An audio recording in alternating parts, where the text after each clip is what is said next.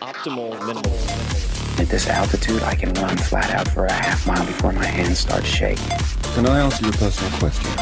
Now would seem an appropriate time. What if I did the opposite? I'm a cybernetic organism, living tissue over a metal endoskeleton. The Tim Ferriss Show. Books I've Loved on the Tim Ferriss Show is exclusively brought to you by Audible. There couldn't be a better sponsor for this series, my dear listeners and readers. I have used Audible for so many years. As long as I can remember, I love it. Audible has the largest selection of audiobooks on the planet. I listen when I'm taking walks. I listen while I'm cooking. I listen whenever I can. And if you're looking for a place to start, I can recommend 3 of my favorites. The first is The Tao of Seneca by Seneca. If you want to hear my favorite letters of all time, touches on Stoic philosophy, calmness under duress, etc. The next is The Graveyard Book by Neil Gaiman, Gaiman, one of my favorites. Even if you're a nonfiction purist, this is the fiction book that you need to listen to. Neil also has perhaps the most calming voice of all time. And third, Greg McKeown's Essentialism. Subtitle, The Disciplined Pursuit of Less. This is one of my favorite books of the past few years. Combines very well with the 80-20 principle. But more on Audible. Every month, Audible members get 1 credit for any audiobook on the site, plus a choice of multiple Audible originals from a rotating selection. They also get access to daily news digests from the likes of the New York Times, the Wall Street Journal, and the Washington Post, as well as guided meditation programs. And here are some other amazing Audible features, and I use a bunch of these. You can download titles and listen offline, anytime, anywhere. I use this feature even when I could get access. I'll put my phone on, say, airplane mode because I don't want to get bothered with notifications when I'm taking a walk to clear my head, and you can listen to titles offline in a case like that, or on a plane or whatever. Obviously, I'm not flying much these days. The app is free and can be installed on all smartphones and tablets. You can listen across devices without losing your spot. And WhisperSync is another feature I use quite a lot. I love reading my Kindle in bed, for instance, then picking up at the same exact spot where I left off when I go walking and listening the next day. Kindle and audio versions can be synced up automatically. It's just amazing. And if you can't decide what to listen to, don't sweat it. You don't have to rush. You can keep your credits for up to a year and use them, for instance, to binge on a whole series, if you like. Audible offers just about everything. Podcasts, guided wellness programs, theatrical performances, A-list comedy, and Audible originals you won't find anywhere else. And right now, Audible is offering you guys, that's Tim Ferriss Show listeners, a free audiobook with a 30-day trial membership. And again, my list, if you want to check them out, The Tao of Seneca, The Graveyard Book, Essentialism, those are just 3. There's so many good ones out there. Just go to audible.com/Tim and browse the unmatched selection of audio programs. Then download your free title and start listening. It's that easy. So check it out. Go to audible.com/Tim or text Tim, T-I-M, to 500-500 to get started today. Check it out, audible.com/Tim. Hello, boys and girls, ladies and germs. This is Tim Ferriss. Welcome to another episode of The Tim Ferriss Show, where it is usually my job to sit down with world-class performers of all different types, startup founders, investors, chess champions, Olympic athletes, you name it, to tease out the habits that you can apply in your own lives. This episode, however, is an experiment and part of a short-form series that I'm doing, simply called Books I've Loved. I've invited some amazing past guests, close friends, and new faces to share their favorite books, describe their favorite books, the books that have influenced them, changed them, transformed them for the better. And I hope you pick up 1 or 2 new mentors in the form of books from this new series and apply the lessons in your own life. I had a lot of fun putting this together, inviting these people to participate, and have learned so much myself. I hope that is also the case for you. Please enjoy. My name is Maria Popova, and I am a reader and a writer, and for 13 years now, I've been writing about what I read, what I think about, what I aspire toward on a website called Brain Pickings. I also spent 8 years on a labor of love that became the book A Velocity of Being, Letters to a Young Reader, which is a collection of illustrated letters to kids about the power and the joy of reading, how it shapes who we become, with contributions by 121 of the most interesting people of our time: Jane Goodall, Yo-Yo Ma, Neil Gaiman, Richard Branson, and also a lovely letter from Tim, with all proceeds from the book benefiting the New York Public Library system. And I wrote a very thick, very yellow book called Figuring, which looks at our human search for truth, for meaning, for self-actualization, for love, through the lives of several historical figures spanning 4 centuries, beginning with the astronomer Johannes Kepler, who revolutionized our understanding of the universe with his laws of planetary motion, and ending with the marine biologist and author Rachel Carson, who catalyzed the modern environmental movement. And that is also how I read and what I read, across disciplines, across eras, across sensibilities. And that is the lens with which I've chosen the 3 books I'm about to recommend. They're also books wonderful in large part for being underappreciated, books of quiet revolution that have kind of coursed beneath the surface of mainstream attention and awareness. The first book is a tiny, tiny gem of a book called Letter from a Hostage by Antoine de Saint-Exupéry, the author of The Little Prince, which is, of course, one of the most beloved, I hesitate to say children's books of all time, because I consider it really a work of philosophy and deep, deep psychological insight. In fact, I reread it about once a year, every year, and each time I find in it new revelations of meaning, new existential remedies, really, for whatever it is I'm struggling with in my own life at that particular moment. Saint-Exupéry was a commercial pilot before World War II, and once the war broke out, he served as a pilot for the French military, running reconnaissance missions. At one point, he became a prisoner of war after his plane crashed over the Sahara Desert. Letter to a Hostage is his slim memoir recounting that experience, reflecting on its deeper significance, an experience that informed and inspired The Little Prince, but also opened up these enormous questions of what does it mean to live? What is the wellspring of our humanity? How do we keep our noblest impulses alive in the midst of death and destruction and divisiveness? He is an incredibly poetic writer, and this is just an incredibly soulful, humanistic book, but also incredibly lucid and helpful in a very practical sense that trickles down from the philosophical and the poetic, the practical sense of how do we live these human lives? How do we live meaningfully and honorably and purposefully, despite the foibles and the imperfections of the world and of our own hearts? The second book is one that shines a sidewise gleam on perhaps the most elemental of these questions. It's called Love and St. Augustine by Hannah Arendt, and it's an improbable and deeply insightful inquiry into the life of the heart by one of the most incisive intellects who ever lived, and one of the greatest political thinkers our civilization has produced. It is her first book-length manuscript and the last to be published in English. It was posthumously discovered amongst her papers by 2 women, a political scientist and a philosopher, who were doing research on her.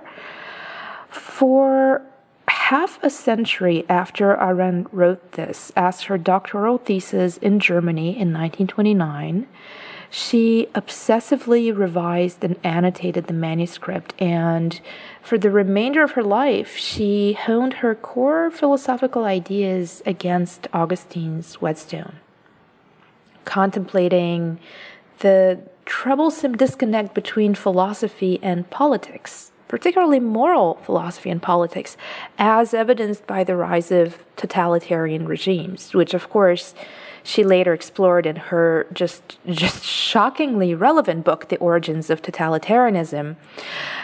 And all the while, in Love and St. Augustine, she contemplates the nature of love and how to live with our fundamental fear of its loss.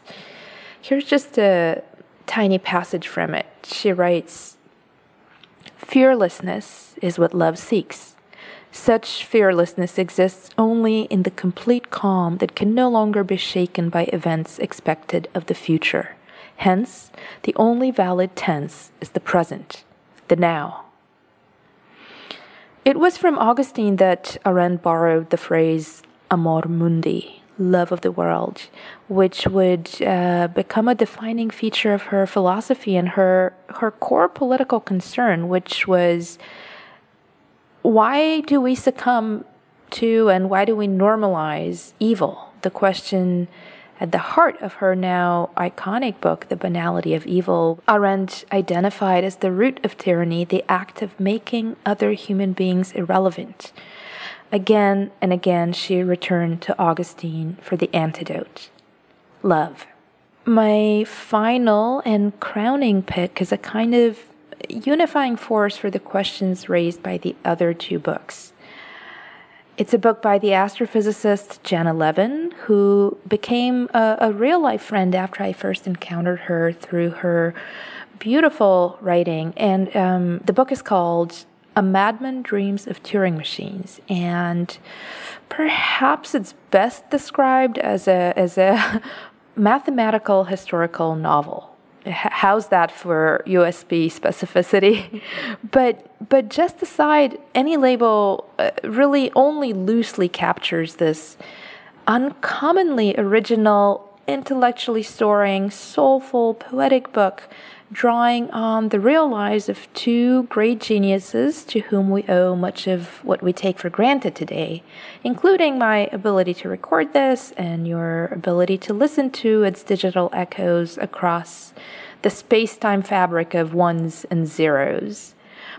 The great computing pioneer Alan Turing and the great mathematician and logician Kurt Gödel. It's a book that looks at their lives to unpeel the core of their genius and also of their tragedy, and to look at how the two intertwine to give us these remarkable people of just immense impact. And out of their lives arise these larger universal questions about the nature of genius, the relationship between our suffering and our achievement, and the search for truth beyond logic.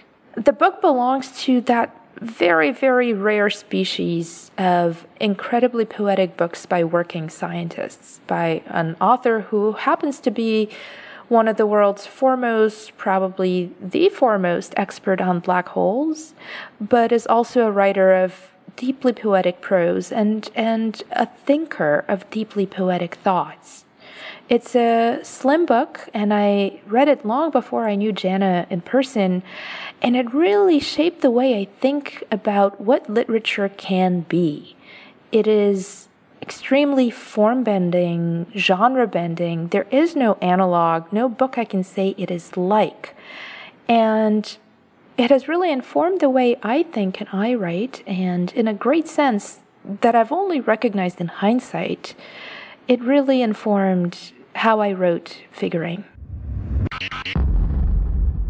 Hello, I'm Tyler Cowen. I'm an economist at George Mason University and the Mercatus Center. I'm a blogger at Marginal Revolution and the host of a podcast called Conversations with Tyler. People sometimes don't believe me when I talk about how many books pass through the house. If I'm not traveling, it's quite ordinary if I go through 5 or 10 books a day. And which parts of them I've read, you can debate. Maybe it washes out to be reading 2 or 3 books a day. Some good nights, you get to read 5 whole books, right? But the important thing is to be ruthless with the books that are not good. Just stop reading, put them down, usually throw them away. Don't give them away. You could be doing harm to people if you give them away. And my philosophy of reading is that no one reads quickly. So someone once asked me, well, how long did it take you to read that book? And I said, 57 years. I'm 57 years old. So the way you read well is just by reading a lot, and by reading a lot your whole life. And then when you go to read actual books, you're like, I know that, I know that, I know that. And you keep on going and you read much more quickly. And that's really the way to read a lot. There are these compounding returns to being obsessed with reading and starting young and never stopping. Sometimes authors just go on with blather or with personal detail that has no relevance to the argument, or they're just pages of terminology. And it's like, well, you might still give the book a chance, but you start turning the pages more rapidly and you're just waiting for some bit of meat. You're like out there desperate, giving the author still a chance. And then at some point you're like, no, sorry, zap, throw it in the trash, on to the next one. Most books are not half great and half horrible, and you should look at a few different parts of the book. But especially these days, an author should be able to signal by putting some good stuff up front, right? Because people are less patient than they used to be. A 19th century book, you need to give it more time. It may not get good until chapter 3. But these days, my goodness, you can tell so much sometimes just from the font of a book. Like there are books with bad font management books, and you're like, oh my God, it's that font again. And you just throw it out. You don't have to read it at all. A lot of books come to the home, so I get many review copies. On a weekday, I'll probably average getting 5 to 10 review copies. Probably I'm buying on average 2 books a day. Those have a much higher chance. There are then books people give me, all sorts of things. So books from my library that I'm rereading. There's really just a heavy flow, and you have to deal with it somehow.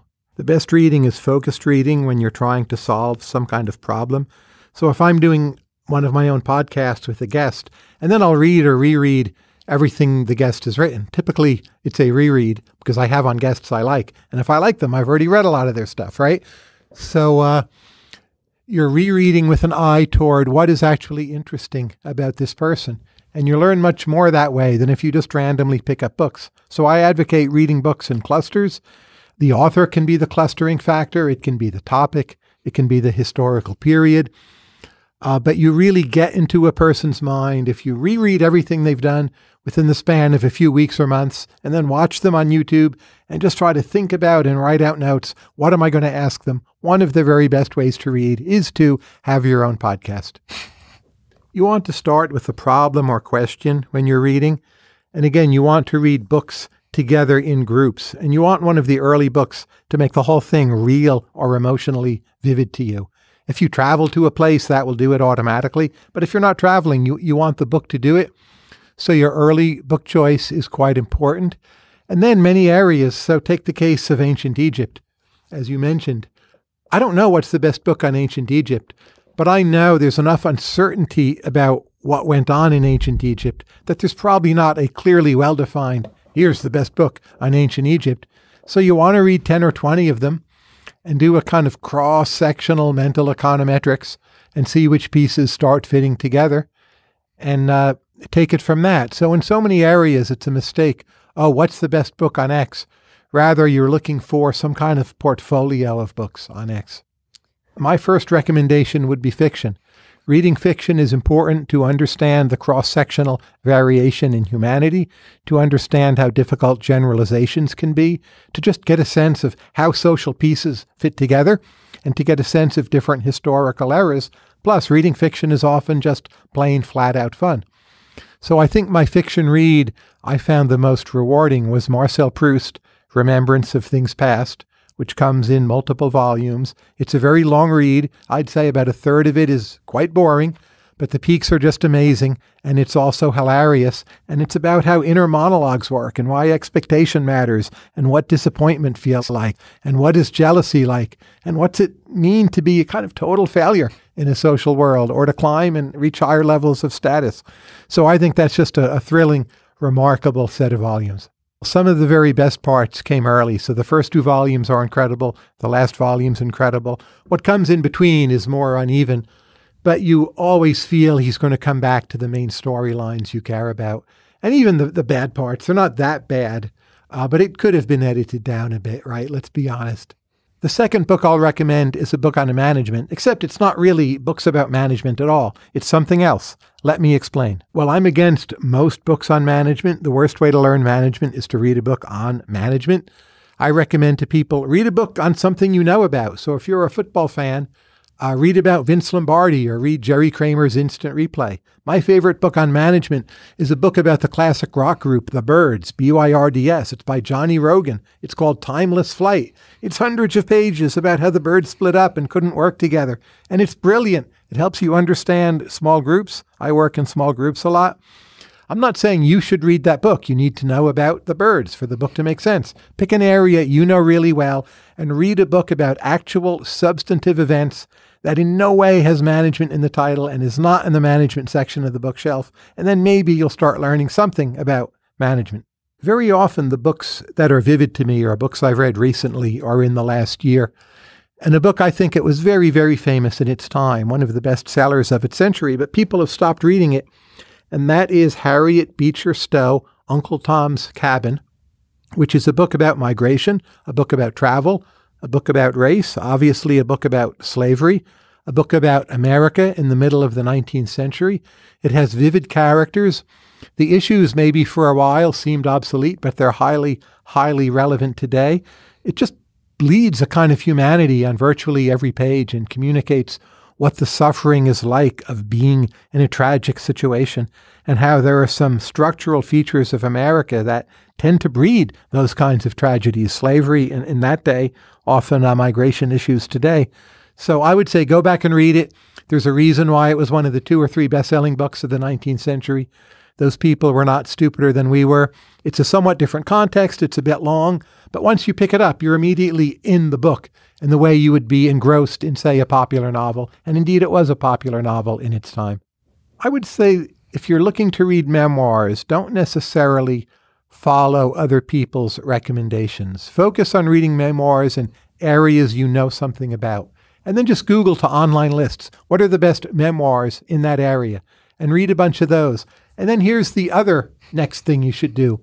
Every area you don't give a damn about, you probably should read at least one book in, because the very best book in that area is superb, and you're not going to know what it is. So if tennis is something you don't know anything about, well, read Andre Agassi's memoir. That's a wonderful book. You don't have to know or care about tennis. And just go through other areas, gardening, dogs, turtles, whatever. Find the best book on dogs and read it. And the less you like dogs, actually, the better that book is going to be, because you are not sick of the topic. Here's a book I read last night. It's by Scott H. Young. It's called Ultra Learning. The subtitle is Master Hard Skills, Outsmart the Competition, and Accelerate Your Career. I'm all for all those things. How did I get this book? I met Scott. I had lunch with Scott. He gave me a copy of his book.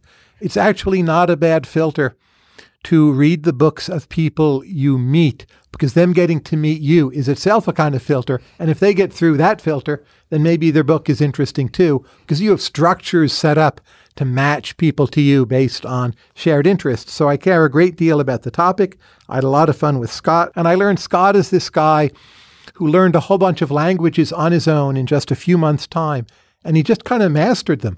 And he teaches you his secrets on how to learn things quickly, and that's been an obsession of mine since I was a kid. So this is a book very much after my own heart.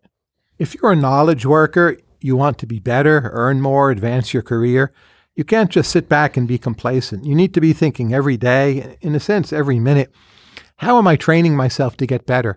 You're much more like an athlete or a concert pianist or a chess player than you might think. And the people who do really well, they're just always self-training. So how you should self-train depends on your job. One way I self-train is just by doing like my own podcast, Conversations with Tyler. I try to figure out like what's the code to what a famous person has done or achieved and how does it all hang together. And then I talk to them about it, and I know I'm going to be talking to them about it, so I can't just screw it up. Like that's the ultimate test. You can't say, to Martina Navratilova, oh, here's what you really did in tennis, and she'll tell you you're full of it. So that's like an immediate reality test. Another method I use for training is just to keep on writing, always be writing.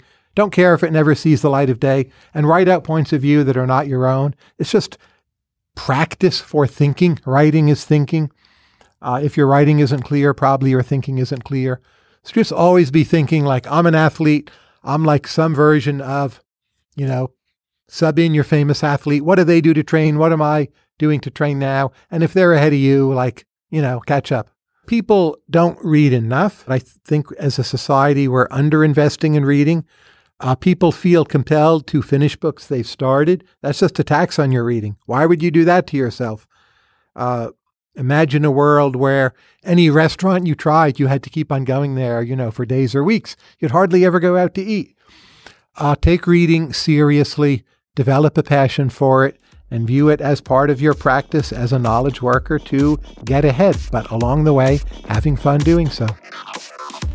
Hey guys, this is Tim again. Just a few more things before you take off. Number one, this is 5 Bullet Friday.